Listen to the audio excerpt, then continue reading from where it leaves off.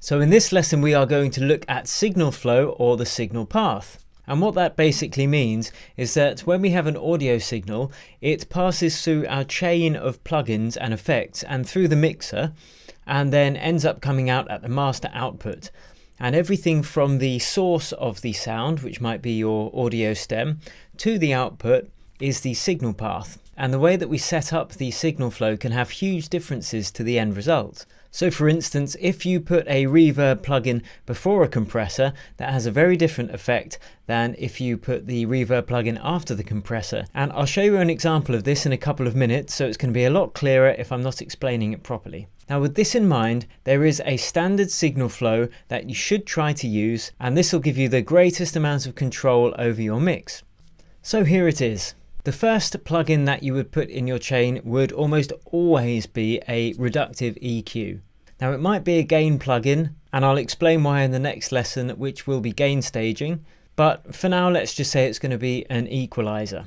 And what you would do is you would use that as a reductive EQ, so you take out the unwanted frequencies. The second effect that you might put on, and remember you don't have to put any of these effects on if it sounds good already, would be an effect of some sort, like perhaps a saturator or a distortion unit. We don't want to be applying effects to the completely unwanted frequencies, which is why we did the reductive EQ first. Okay, so you've applied your next effect. For argument's sake, let's say it was saturation. Next we'll put another EQ after that, and then we will again cut out any unwanted frequencies that the effects unit has added. After that we can add some compression if needs be.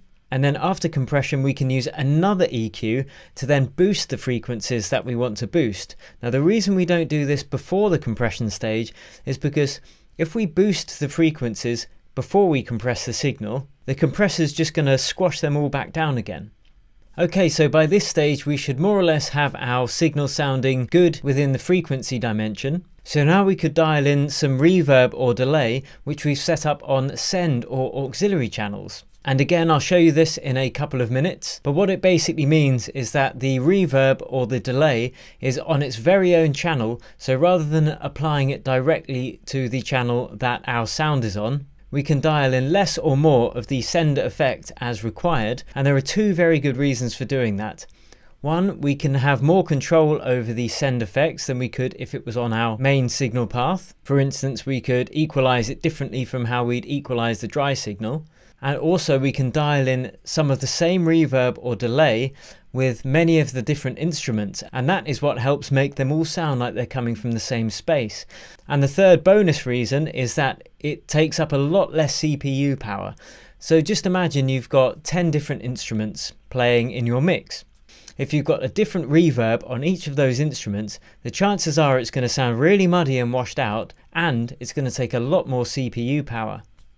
We can then route the signal either directly to the output bus, which is the main master output, or we can send it to a different bus or group. Now throughout this module we're going to go in depth as to why these different routing options can be so powerful. So if you're not quite seeing it yet, I guarantee you will be within a few lessons time. But for now, I'll give a quick example of this signal flow in our mix live in Ableton. So first I'll show you that example of having the compressor before the reverb or the compressor after the reverb.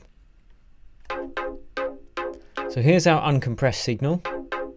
Let's put a compressor on it, making it more sausage-like and up front and in your face.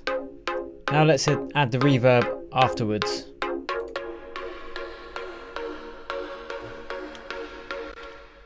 So you can hear the reverb just dies away as normal, and it's being applied to the compressed signal. But let's switch it round and put the compressor after the reverb and hear the difference.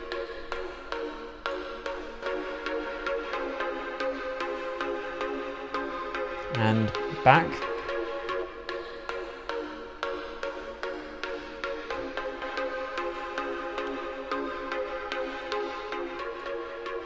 So you can hear there's a big difference, and that is because, as I said, when the compressor is after the reverb, the tail of the reverb is also being compressed, so the signal's being compressed down to the lowest level that we've set the ratio and the threshold to, and then the makeup gain is bringing the whole signal up, so the reverb tails sound really loud and then they get squashed when the signal sounds again.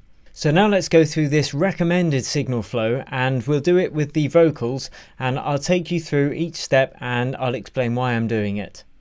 So first we will add a EQ and take out the frequencies that we don't want. So this is,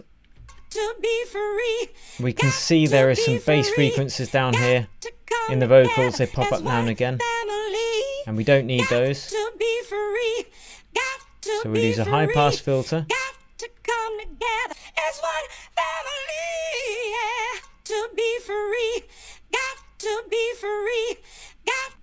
And we have cut out the unwanted frequencies from the low end there. Next we will add our effect, which we are going to use as saturation. And that's just to add some more frequencies and make it a bit fatter. And you'll see I've actually added a gain plugin and taken that down to compensate for the extra volume that the saturation plugin adds. And we will go through this in detail in the gain staging lesson, which is next, and I'll explain exactly why I've done that. But in a nutshell, it's to bring the volume back down to what it was before the saturation has been applied. To be free. Next, EQ to take out the unwanted frequencies that the saturation has added. So let's open that up, turn it on, take this off. Let's see what's going on. So you can see the saturation has added all these sub-frequencies again, which we don't want. So again, I'm going to high pass, roll off the low end, get rid of them.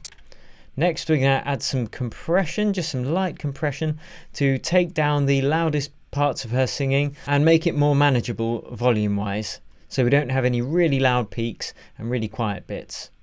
To be free. Now I've got some really good tips for compressing vocals that I'll show you later on in the course, but for now let's just use this one compressor. To be free. Got to be free. And then we will add some additive EQ to bring out those high frequencies and just make sure that all of that low end information that we don't want has been taken out again. To be free, got to be free, got to come together as one family. So you can hear we're just adding that frequency there at the top end to make it cut through and have some air in the mix.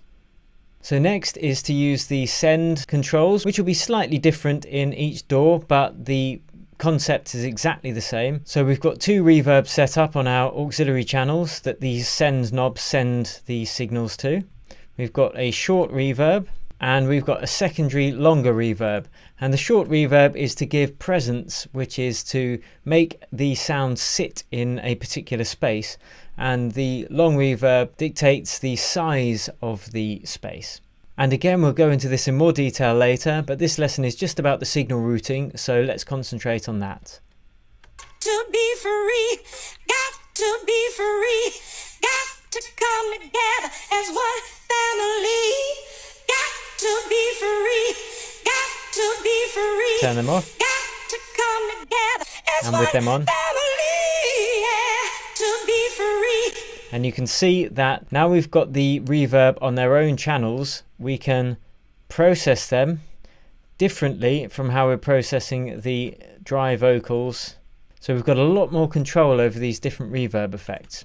And as I said, the beauty is we can now send other instruments to these same send channels to make everything sound a bit more cohesive and in the same space. So let's try it with the backing vocals, shall we? To be free, got to be free, got to come. We'll just dial in some reverb. Family, we got to share the love, got to be free, got to come together as one family. We got to be free. Without the send channels on, and with them on,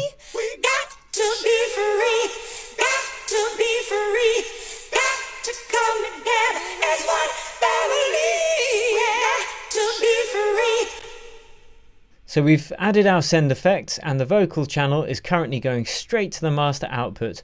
But there are a few more options here and we'll go into some of them later on in this module. Now the next lesson is a really quick one on gain staging, because although it doesn't sound very sexy, it's incredibly important and so often overlooked. And then we will get into the really interesting stuff like parallel compression and all the different kind of sidechain compression options that are available, how to use them and why we would choose to use them. But for the time being, let's keep things simple and just refer to this signal flow diagram to have an idea about how to set your plugins up and in which order. And I will see you in the gain staging lesson.